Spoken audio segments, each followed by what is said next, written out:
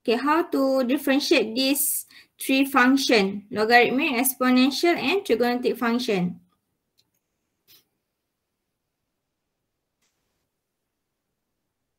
First, we look at the derivative of logarithmic function.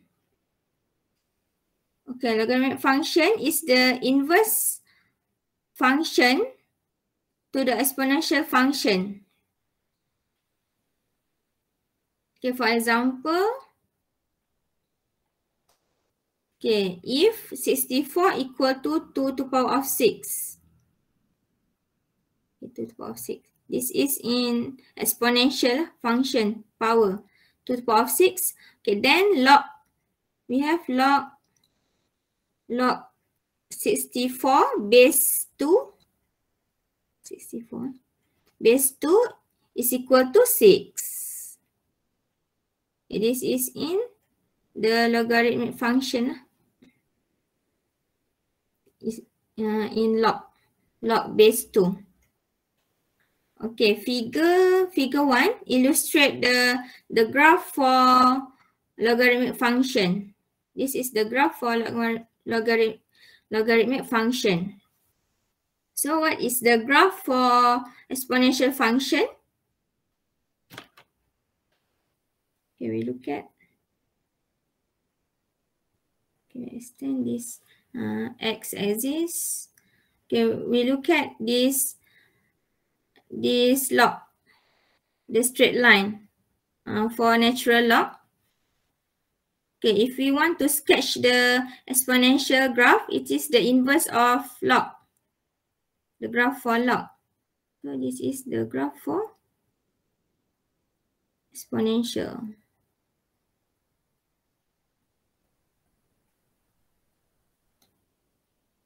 Okay, boleh nampak tak contoh?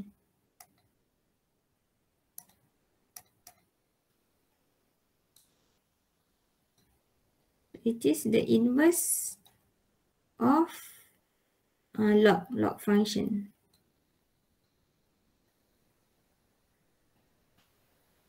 Okay, we will learn how to sketch this log or exponential function in the next topic, chapter 3 or 4, chapter 3.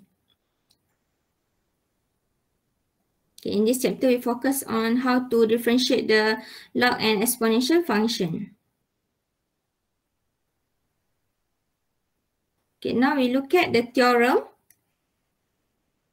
Okay, how to differentiate this log function. Okay, theorem number 1, differentiate ln x. Okay, ln x is equal to 1 over x. Ln x ni log x base 10 lah sebenarnya ni. Log x base 10 is equal to 1 over x. Okay, the second theorem. Okay, differentiate ln fx. Okay, fx is of any function. Okay, ln fx. So it's equal to 1 over fx, the function of fx. Okay, multiple with differentiate, we differentiate this function fx. Okay, for example, we have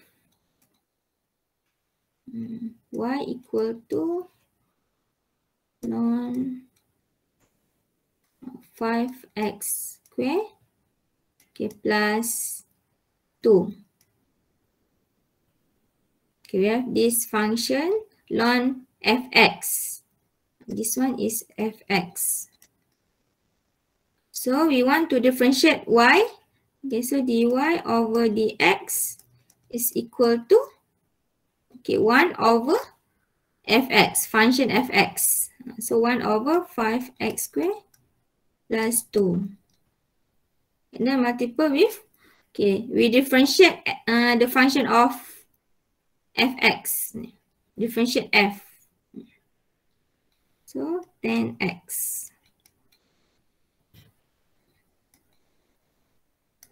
X over 5x squared plus 2.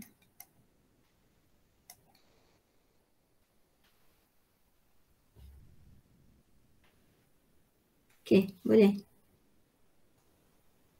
So sebenarnya untuk theorem number 1 ni derive from theorem number 2 lah. So this one, the function fx is equal to x. Then fx is equal to x. So we differentiate x is equal to 1 times 1. That's why akan dapat 1 over x.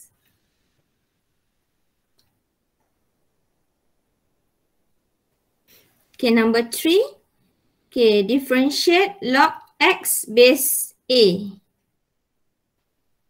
Okay, is equal to 1 over x. 1 over function x. Ni x. Ni fx lah. Okay, times ln a. Ln base a lah. Ni base ni. Ln a. Okay, and then number 4, differentiate log fx base a is equal to 1 over fx. 1 over function fx. Okay, times ln a. Okay, a is the base of this log function. Okay, multiple with, we differentiate the function f. F prime. Okay, for example, kat sini y, f function y equal to log 2 3x minus 1.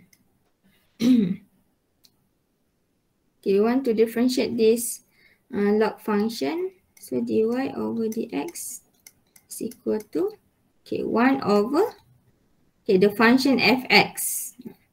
3x minus 1 multiple with ln, okay, base 2. Okay, times, okay, we differentiate this function f. So 3 over ln 2 3x minus 1. Okay, ln 2 ni sebenarnya constant lah. You boleh tekan calculator kan, bukan dapat nilai ni. Ni adalah constant.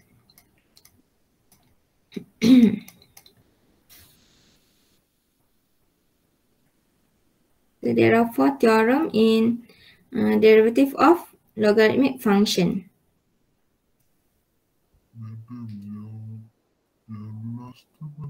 Okay, we look at example 1. Okay, find dy dx of a function y equal to 3 ln x squared plus 2x. Okay, so we use this, we want to find y prime is equal to 3 over this function f. 3 over f. So y prime equal to 3 over function f. So x squared plus 2x. And then we differentiate f. We find f prime. So 2x plus 2. This is f prime. About 6x plus 6 over x squared plus 2x.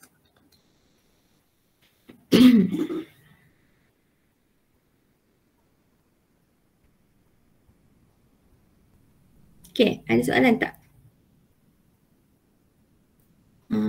Derivative of log function. The example 2 is the exercise. Okay, so exercise ni involve yang sebelum ni lah, yang you all dah belajar untuk topik sebelum ni. Product rules and quotient rules.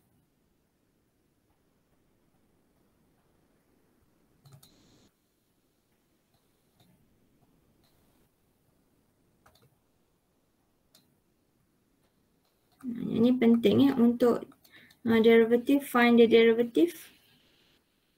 So ni kena ingat lah. So f prime g plus f G prime. Okay, quotient rule. F prime G minus F G prime over G square. Ini perlu ingat. Dia punya rules. Kita akan apply kan.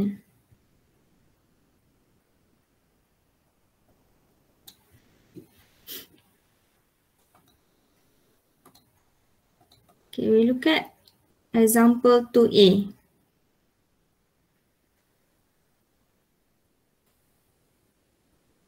Sini.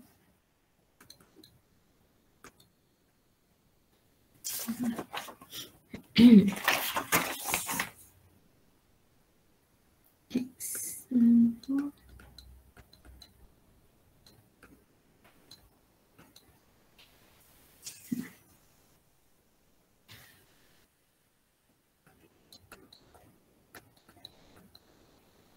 Okay, yang ni. Differentiate y with respect to x. Differentiate ni lah.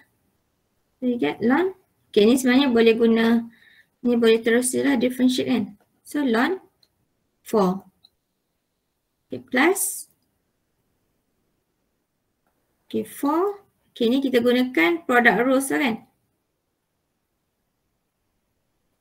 Okay, differentiate ln x is 1 over x.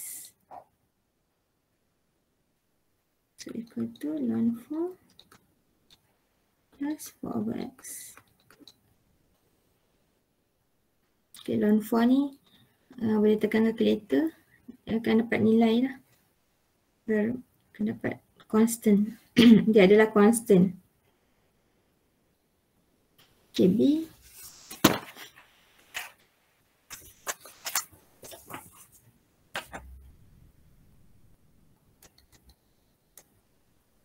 Matrix.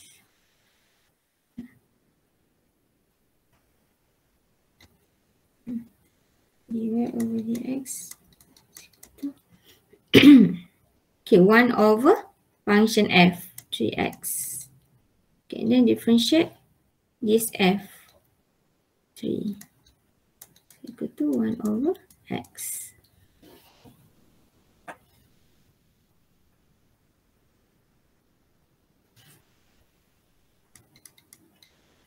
Okay, tengok. Okay, yang ni melibatkan exponential. Kita tengoklah exponential. Exponential.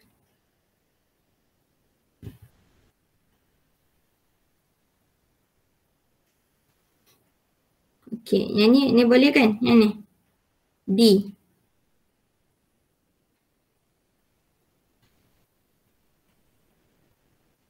Y equal to 5 plus ln x square plus 3x plus 12.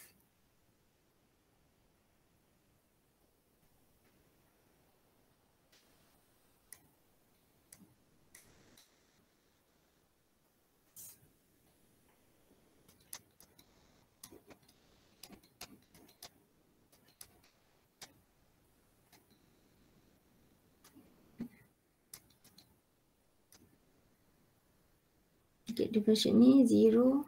So differentiate ln 1 over function.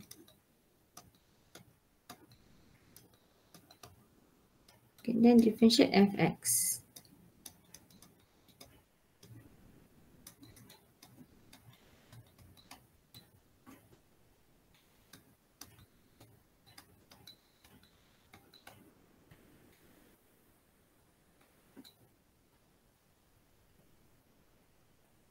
Okay. Okay, so yang mana? Yang ni dah. Okay, yang ni kita tengok nantilah untuk trigonometric function. Okay, ni yang ni you boleh cari sendiri. Okay. Ada soalan tak yang ni? Saya nak tunjukkan untuk exponential pula. Nanti exponential kita boleh buat yang ni lah. Ln exponential x.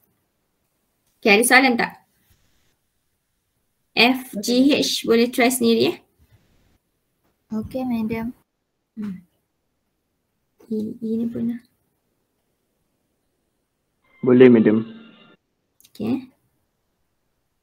Okay, next. Okay, is derivative of exponential function. Okay, there are two theorems for exponential function, derivative of exponential function.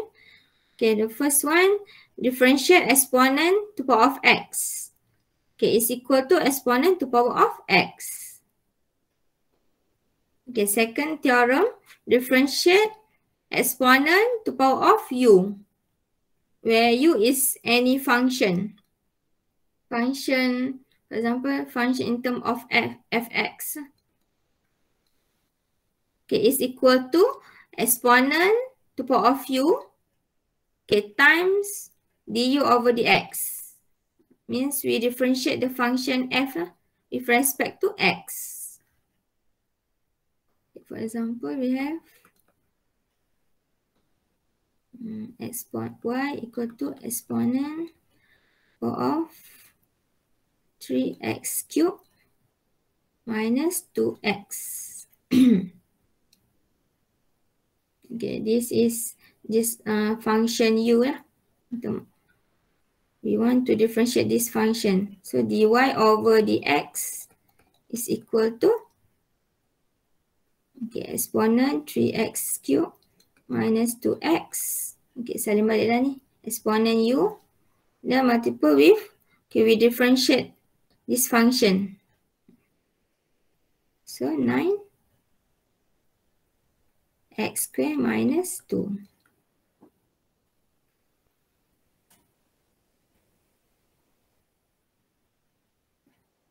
Saya akan dapat yang ni lah.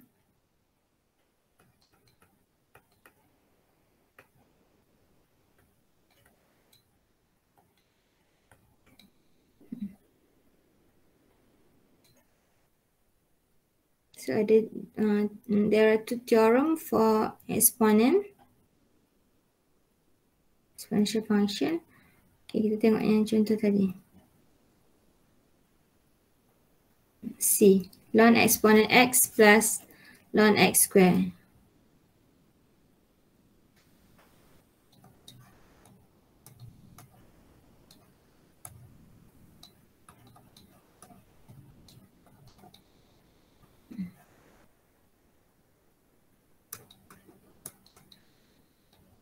Okay, we want to differentiate ln. Gunakan theorem ln lah. So ln is 1 over this function fx.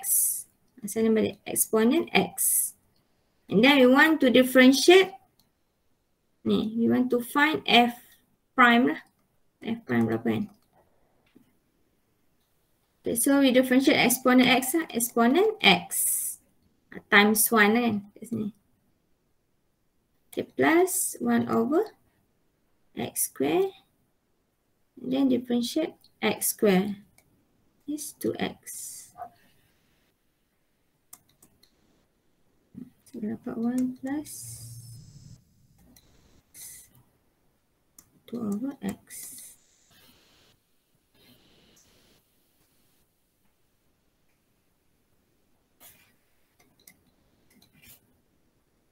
Okay, tengok contoh lain untuk exponent. Example 3, find y prime of 3 exponent x plus square root 2 pi x. Okay, so differentiate exponent x, 3 exponent x plus, okay, ni simple lah. Okay, b, exponent 3x plus 1. Okay, so exponent, first step, okay, salin balik exponent 3x plus 1. And then multiple with, okay, we differentiate the power 3x plus 1. So 3. That's why I'm going to put 3 exponent 3x plus 1.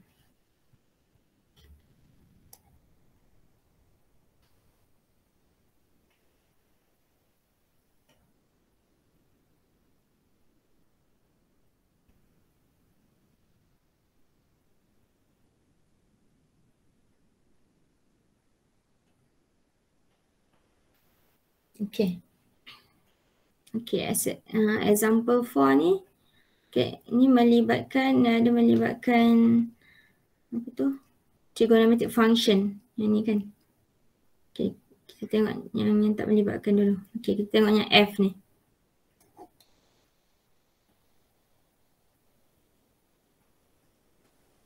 F kan. Okay, Y equal to exponent.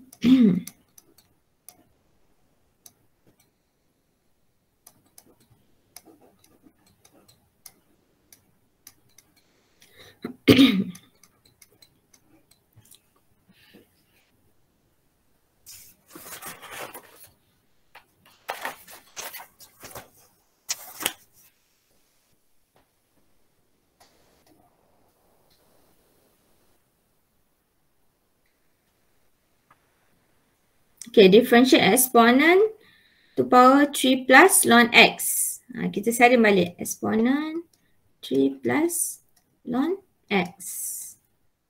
And then multiple with, okay, differentiate ni, function. Okay, 0 plus, okay, ln x is 1 over x. Okay, plus, okay, differentiate ln is 1 over this function. Ini function fx lah. So, exponent 3x plus 1. Okay, then multiple with, okay, we differentiate fx ni. So, ni involve exponential lah. So, differentiate fx. Okay, differentiate exponent is exponent 3x. And then multiple with 3 and differentiate 3. Okay, plus differentiate 1 is 0. So, akan dapat ni lah.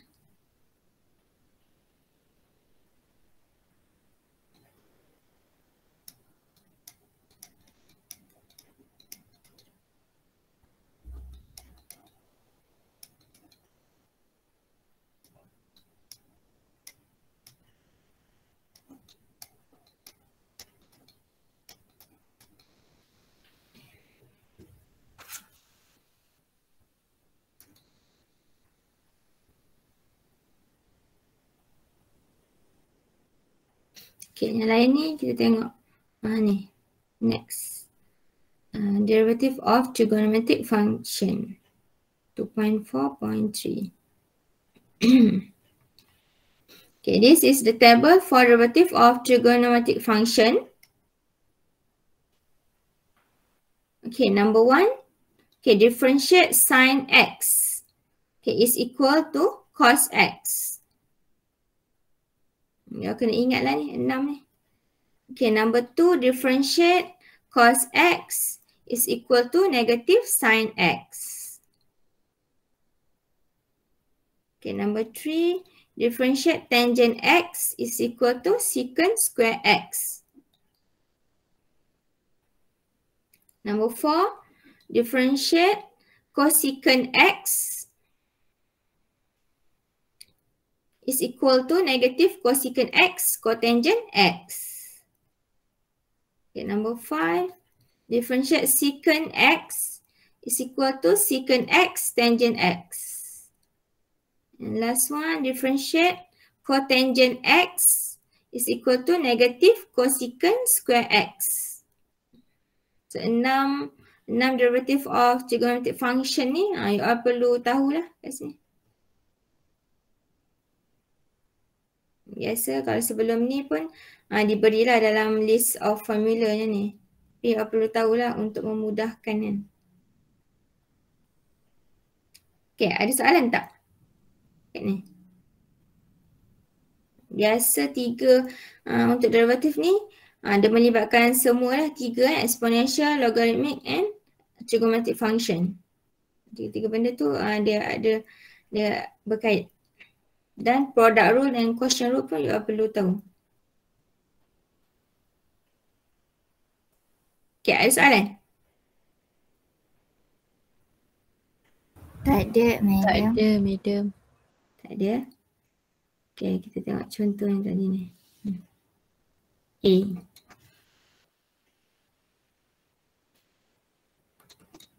Okay, y equal to exponent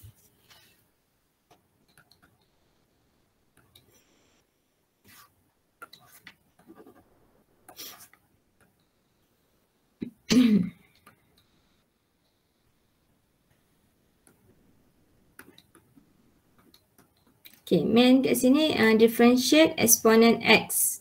Exponent fx kan. So kita salin baliklah exponent 5x plus cos x.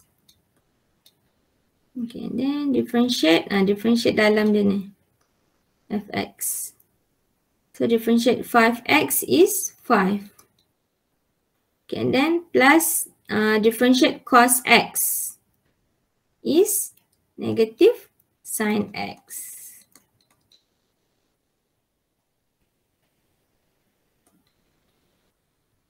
So ni boleh sampai sini ataupun boleh lah nak expand kan 5 exponent of x plus.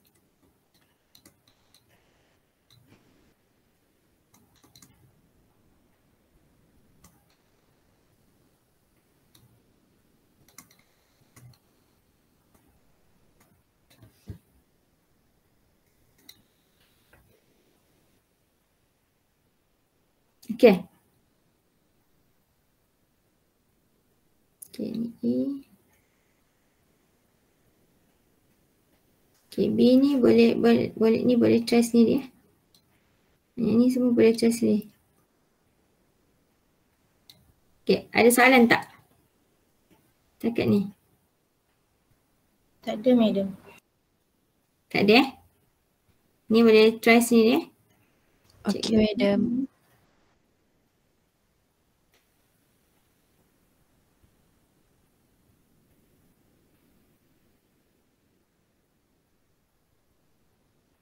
Ni ada contoh lain lah. Okay, example 5. Example exercise for trigonometric function.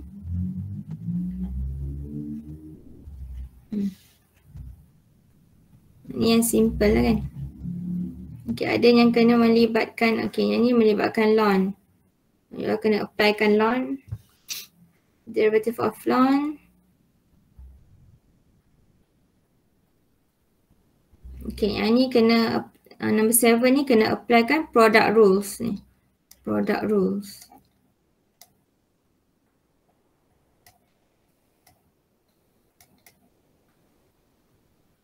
Number 8 tu sama. Yang tu. Product rules. Number 9. Product rules. Okay, number 10 ni you perlu tukar in term of power lah. Square root ni kan. Power apa?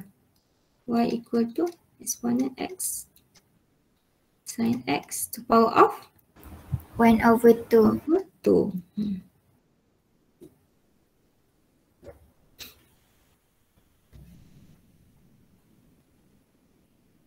Okay, yang ni pun ada melibatkan apa tu, product rules juga.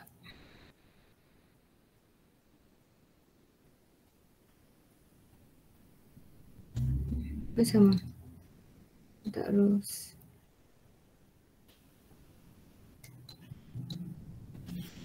Okay, contoh mana yang nak perlu tunjukkan? Ni tak ada jawapan. Nombor 3 madam. Dia ada guna quotient rule juga Nombor 3, nombor 3 ada quotient rule. UV ni. FG kan. FG. Ni guna quotient rule. Okay, jom kita tengok nombor 3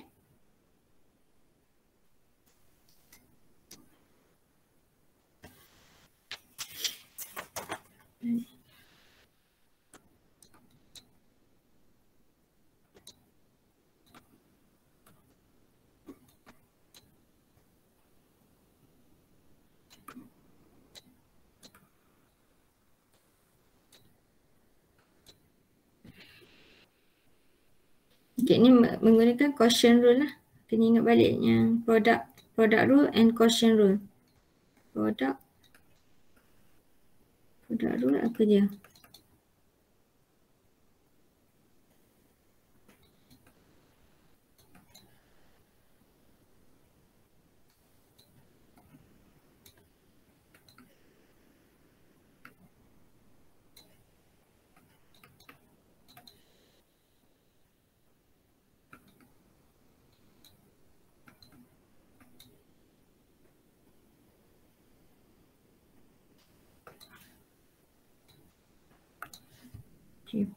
Square. Okay. First, okay, dy over dx. Okay, first kita differentiate ln. So ln rules dia 1 over fx. Function ni kan. So 1 over cos x over x. Okay, ni boleh Okay, and then multiple with differentiate functionnya ni dalam ni. Okay, so untuk differentiate ni kita gunakan quotient rule lah. Sebab dia melibatkan division kan. Ni f over g lah. F over g prime. So f prime g. F yang atas lah.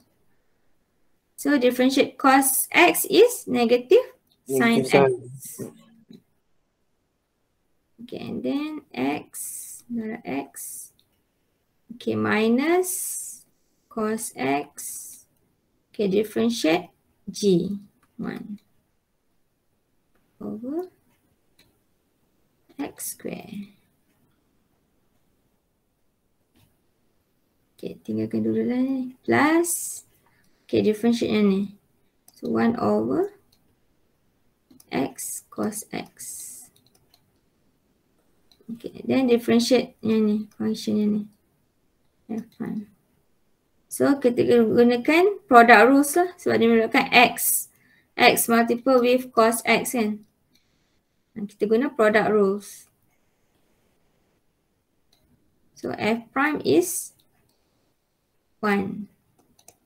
Cos x. Okay, plus x. Okay, differentiate cos. Negative sin x.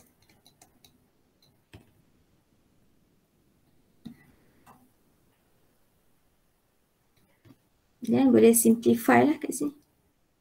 Okay, jadi x cos x.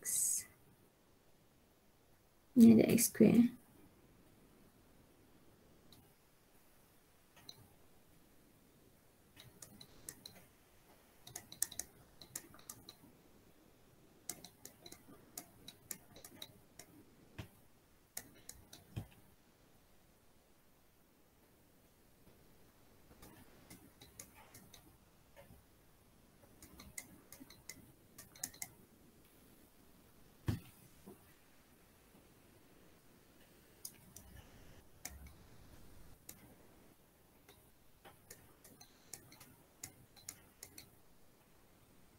Okay, boleh cancel. Cos ni pun boleh cancel kan. So, akan dapat negative 2x sin x cos x. X cos x. Okay, ni pun boleh cancel. Negative 2. Okay, sin over cos is tangent. Tangent x. Dapat ni lah. Saya tahu kena ingat yang ni lah. Tadi product rules.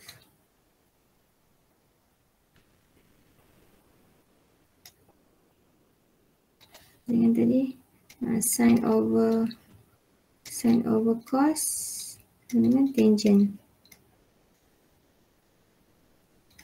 Cos over sin cotangent.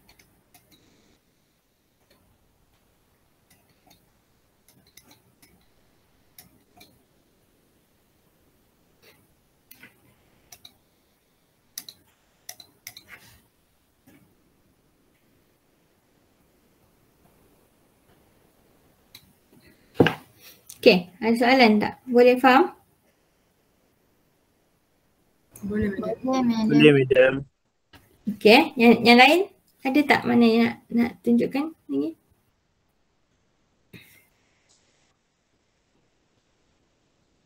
Ni tak ada jawapan Saya bagi jawapan dah ni.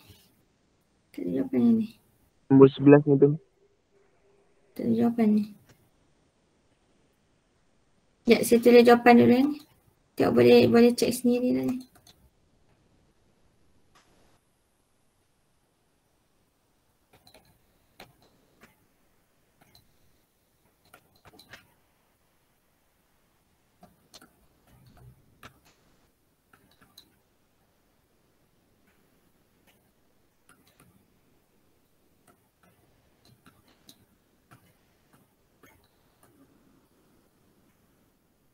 Jika dari dahan.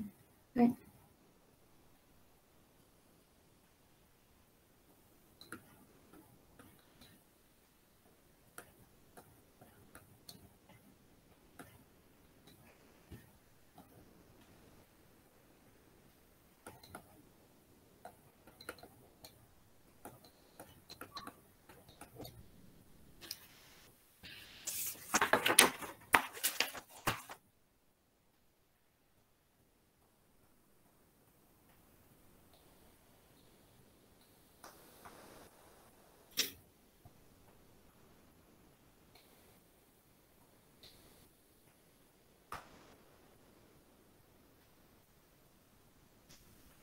Jawapan dia panjang-panjang ni.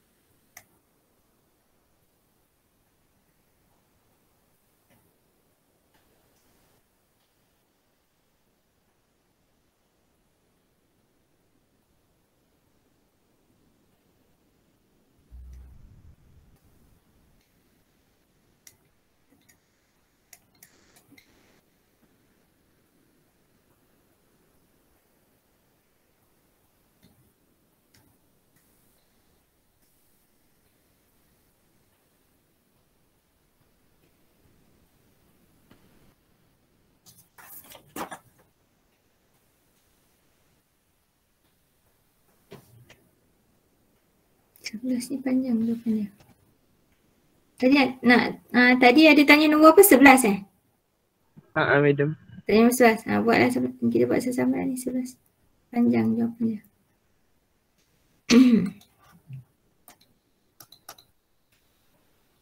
Okay, 11. Soalan ni y equal to sin.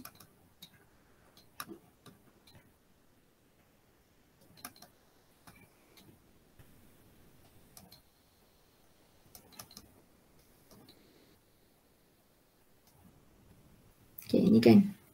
Betul tak? Soalan dia. X sin X.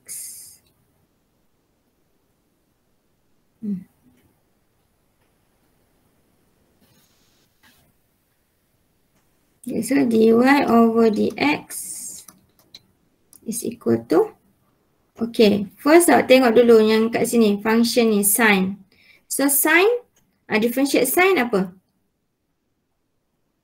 Cos. Cos kan? Cos. Tulislah cos. Salin balik semua yang dalam ni. Ln sin exponent x sin x. Okay. Lepas tu, okay, differentiate yang dalam ni. Ni sebenarnya boleh guna chain rule ni. Tapi ni saya, ni kita buat gunanya biasa lah. Okay, differentiate ni. Ln sin exponent x sin x. Differentiate ln is 1 over ni lah. Sin exponent x sin x.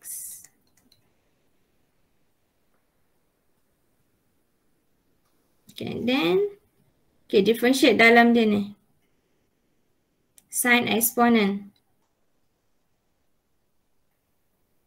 Sin exponent is Cos. cos lah. Cos exponent. Salin balik. Cos exponent sin x.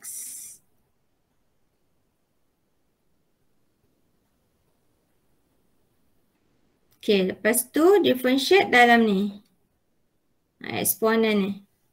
Okay, differentiate exponent. Salin balik kan exponent kan. Exponent x sin x. And then differentiate. Ni kena guna product rules lah. Okay, differentiate f. 1, so sin x. Okay, plus x. Okay, differentiate sin cos. Cos x.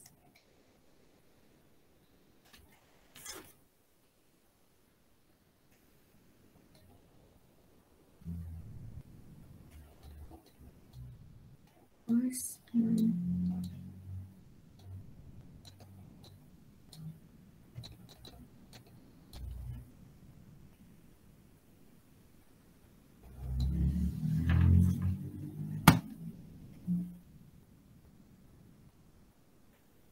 Okay, yang ni, okay, yang ni boleh simplify ni kan, sin cos over sin. Ini cos over sin ni. Cotangent.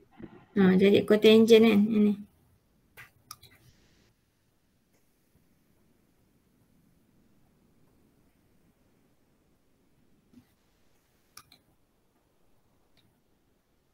Jadi cotangent lah. So cotangent exponent x sin x. Darab salin balik ni. Exponent x sin x. Salin lah ni. Sin x plus x cos x.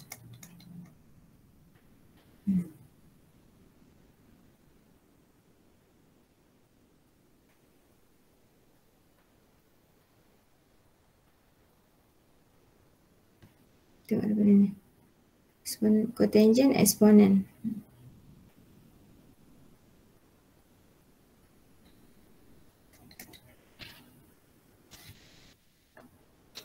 Okay, tak boleh simplify kan lagi ni. Ya macam tu je madam jawapan ni. Macam ni je lah. Ini semua darab kan. Oh, okey.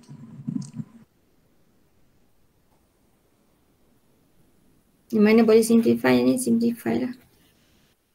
Yang ni tak boleh ni sebab cos ni dia punya function, yang cos function ni semua kan. Ni trigonometric lah ni. Combination of trigonometric, ni trigonometric dengan exponential.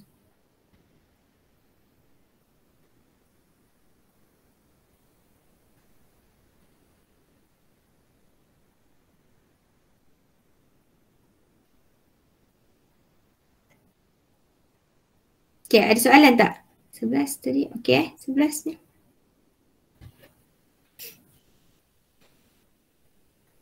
Yang ni boleh juga kalau nak applykan nanti chain rule, kalau belajar chain rule kan. Next subtopic. Ini 2.5 nanti chain rule.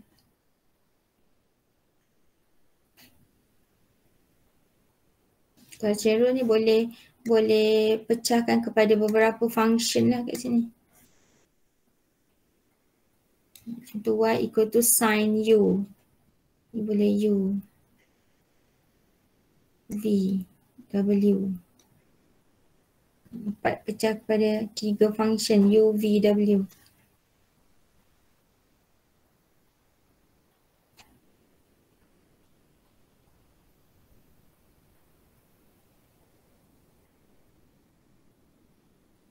Okay, nombor 12 tadi. 12 ni pun panjang juga. 12. Depan nombor 12 eh.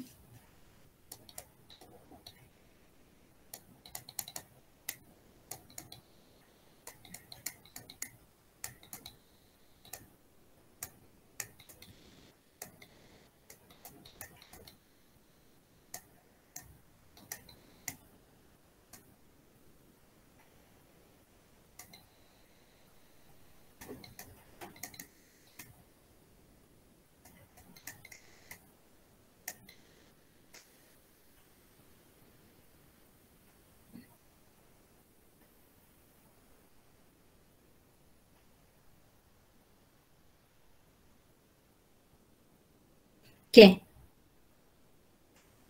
Kita soalan yang ni kita tengok chain rule 2.5.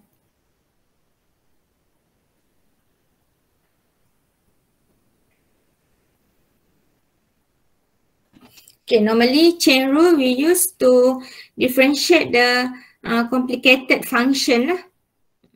Contoh tadi lah, example 11 and 12, complicated function. Okay, so in chain rule, okay, we want to find dy over dx. So we have to separate this function into 2 variable. Kat sini. Kat sini into 2 variable lah. Let y equal to u. Look at this example. Okay, let y equal to u to power of 14. Okay, we create a new function u. Kat sini u to power of 14. Okay, and then u equal to x square minus 3x cube.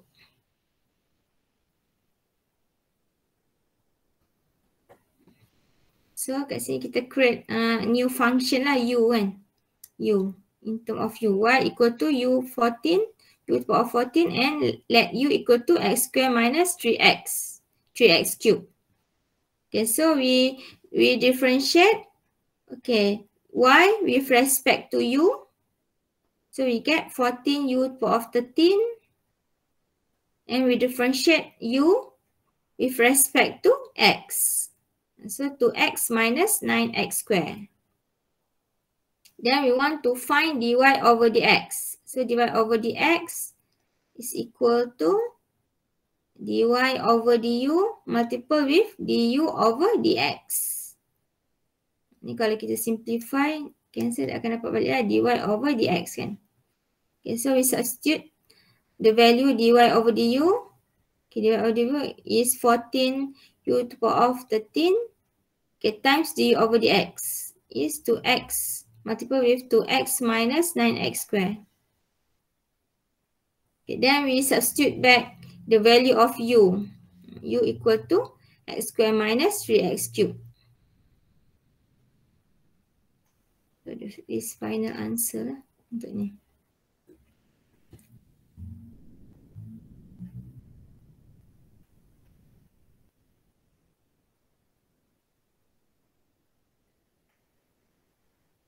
Biasa kalau untuk chain rule ni dia ada dia specific method lah. You all perlu gunakan chain rule ni. Perlu create lagi satu variable.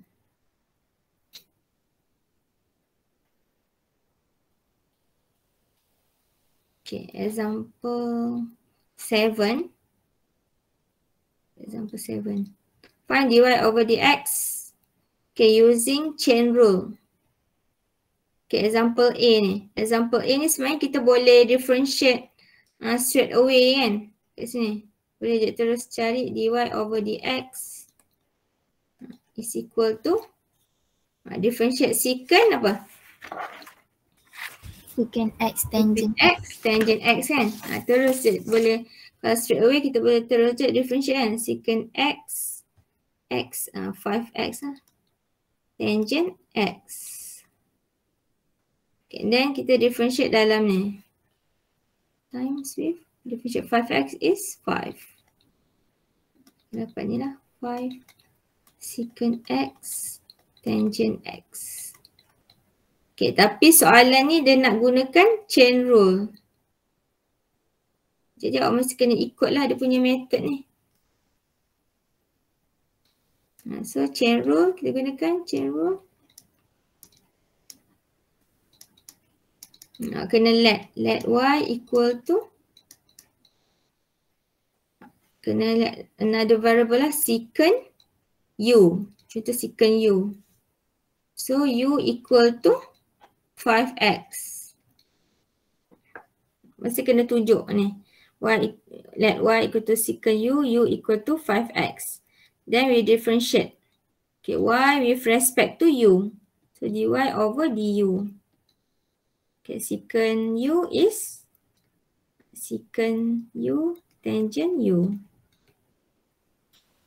Okay, differentiate u with respect to x is 5. Then masukkanlah dy over dx is equal to dy over du multiple with du over dx. Masukkan secant u tangent u times 5. Then substitute value u. So 5 secant 5x tangent 5x. Akan dapat sama lah macam yang tadi. Awak differentiate. Jadi biasanya untuk chain rule ni markah dia banyak lah sikit. Sebab dia ada tambah lagi satu variable kan.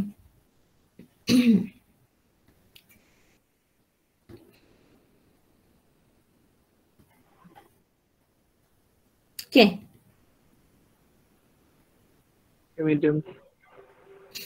Madam yang F tu nak cari yang U yang mana satu? Ni. Okay, kalau yang ada, yang kat sini kan ada trigonometric function dia ada power ni kan, power 3. Lagi satu contoh yang ni kan. Kat sini awak boleh apa tu, boleh modify dulu function ni.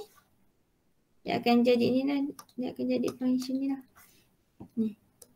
Y sama dengan tangent. Kuasa ni bawa keluar. Cos exponent x square.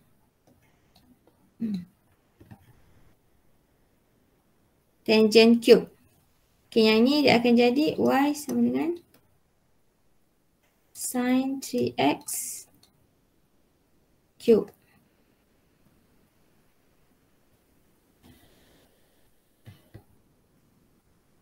Contohnya f ni kan. F ni variable dia ada dua lah kan. Ada dua atau tiga. Boleh buat dua ataupun tiga. Kita F, Y sama dengan tangent. Dia depend. Kalau awak buat dua boleh, tiga pun boleh.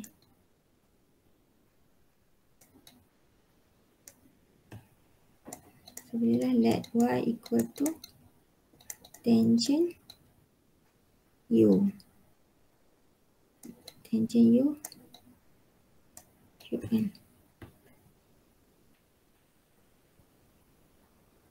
So U sama dengan cos.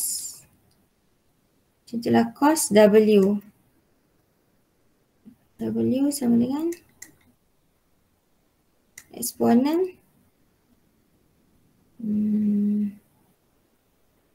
Warna V. V kan. So So V sama dengan X square. Kalau nak sampai 3 pun boleh. Kalau 3 buat je lah. Terus W sama dengan eksponen X square. Pun boleh juga kat sini. Ataupun nak tambah lagi satu, nak create lagi satu variable pun boleh. Okay, then differentiate lah satu-satu ni kan. Dy over du. Per 3. Tangent u square. Differentiate ni. Secant square u. Secant square u. Okay, yang ni du over dw. Differentiate cos w is negative sin w. Okay, yang ni dw dv. So eksponen v. Okay, ni dv dx 2x. Masukkan lah.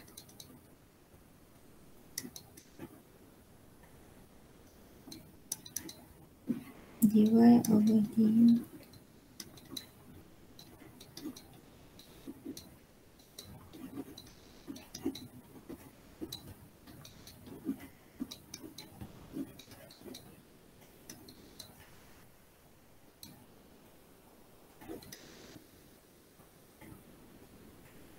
Masukkan je dulu.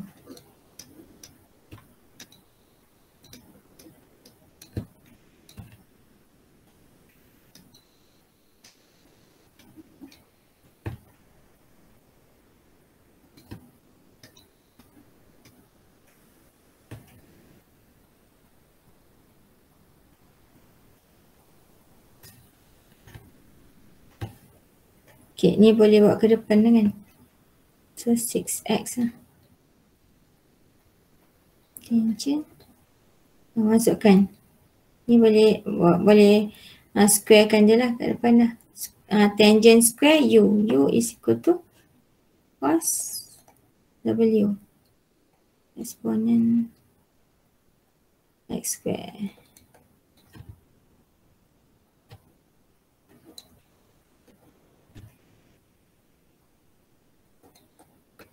Secant square u.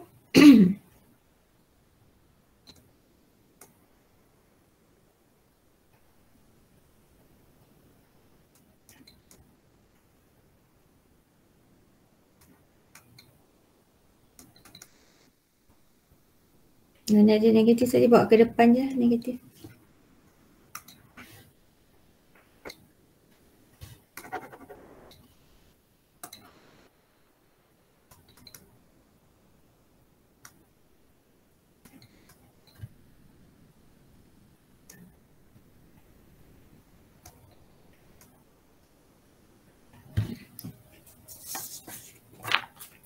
Boleh simplify.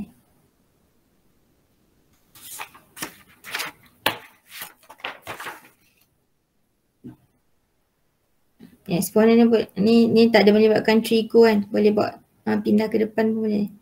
Eksponen X square. Yang mana melibatkan trigo tu boleh letak kat belakang.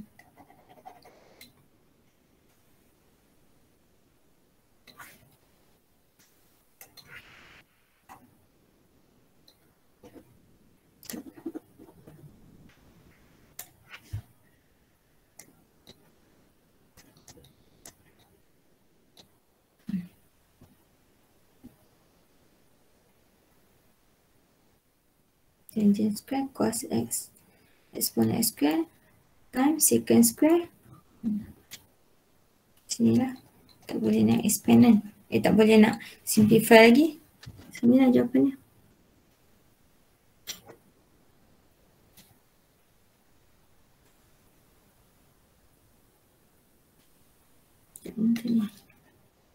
Ni exponent x square kat sini.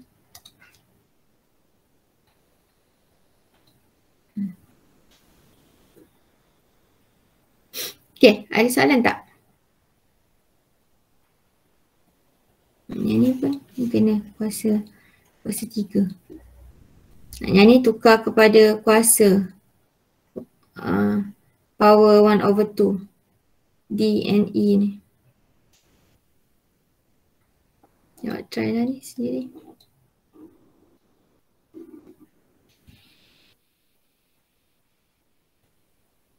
Okay, ada soalan tak lagi?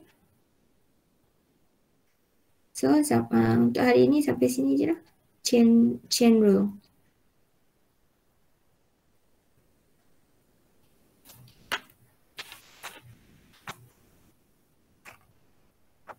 Tak ada. Nak jawapan. Check Ya, madam. Jawapan ni. Nak check. Nak jawapan. Nak. Ya juga. Check ni. Ni A dah kan. A dah B. Center sebelah sini lah. Nampak tak? Nampak.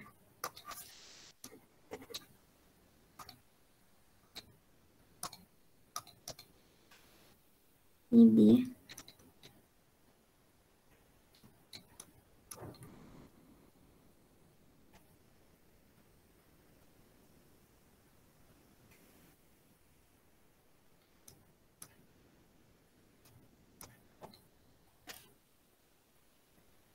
C.